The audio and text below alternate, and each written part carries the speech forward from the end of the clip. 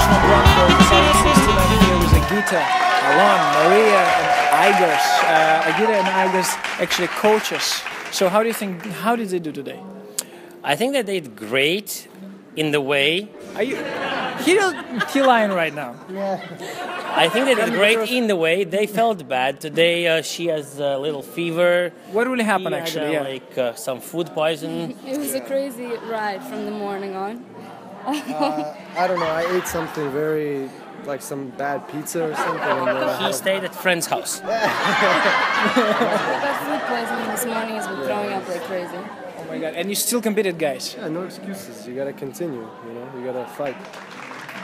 I mean, that's an attitude. That's actually inspiration for all the youngsters. You know, because all the kids just nowadays, I don't feel like it, but it's really inspiring. And literally from early morning, you didn't feel any good. How did you found any power to compete today?